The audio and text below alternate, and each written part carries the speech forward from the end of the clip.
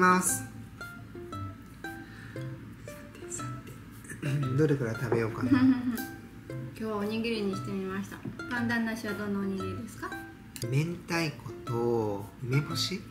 明太子と梅干しと昆布。私はヘタっぴですが、昆布と梅干しです。いただきます。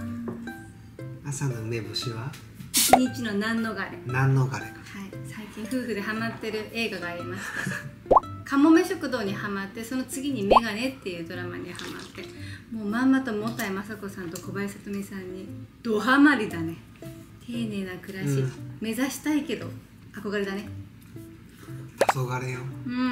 ぜひみんな心が疲れた時に見てください。私たち夫婦はよく心が頻繁に疲れますので、で、かもめ食堂っていう映画の中にめっちゃおにぎりが出てくるんですよ。おにぎり握るシーンが。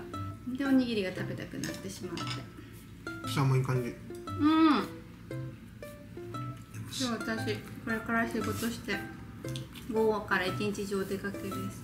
パンダナさんも頑張りましょう。頑張ろう。では。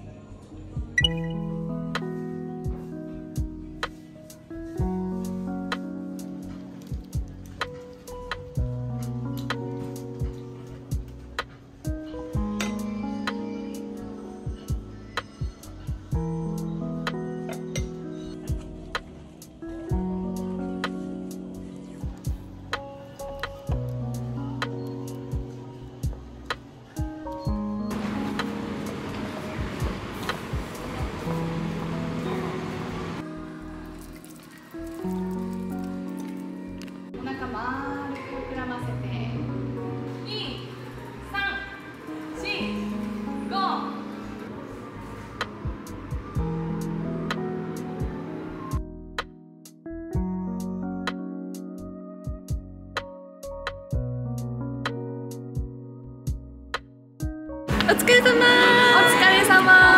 あざず先生よかったで。ほんまに緊張した。もうね、ベテランやな。だいぶベテランになりました。可愛いウェア。どこのですか？ありがとうございます。ルルレモン。やっぱりルルレモンで働いてます。可愛い。原宿店で。いいわこれ。ありがとう。白は？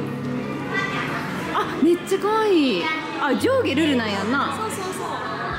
あざずでした。ありがとう。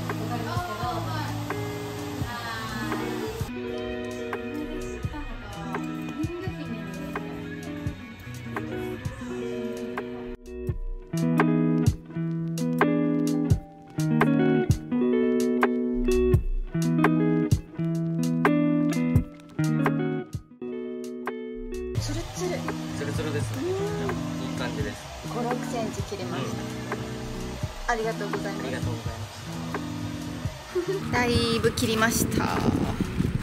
5、6センチ、顎下2センチにしてくださいって言ったんですけど、いい感じだ。少しずつ髪の毛の色も抜けてって、1週間後ぐらいがベストです。ちょっと今暗め。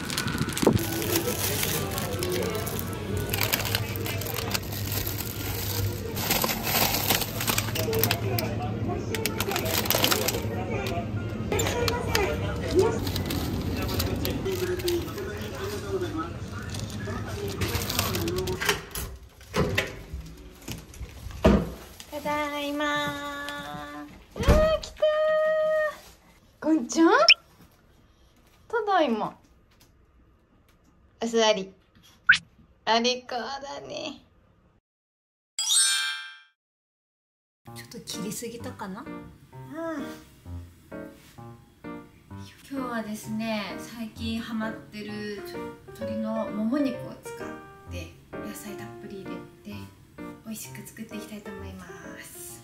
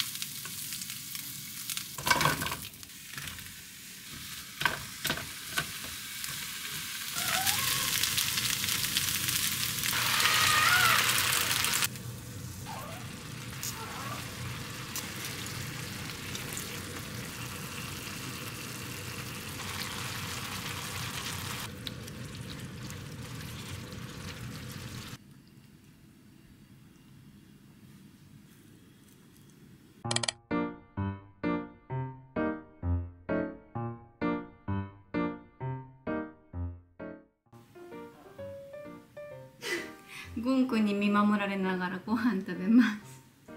あんた食べたやろご飯。次ママの番。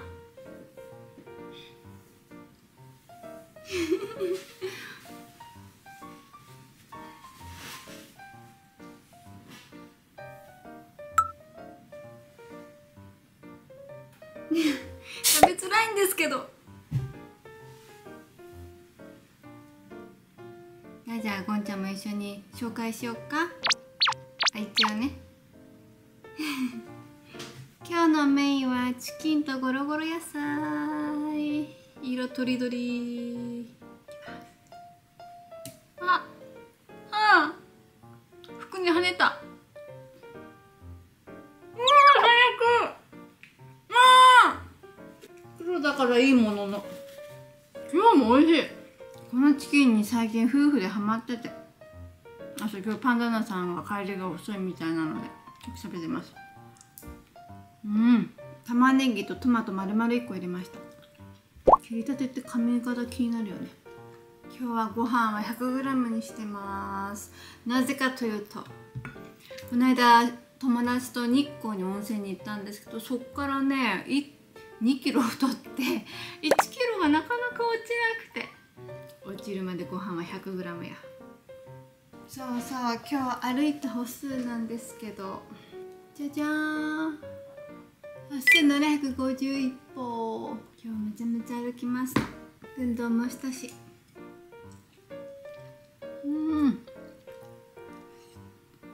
チャキチャキしてますか？はい、ということで本日の動画は以上になります。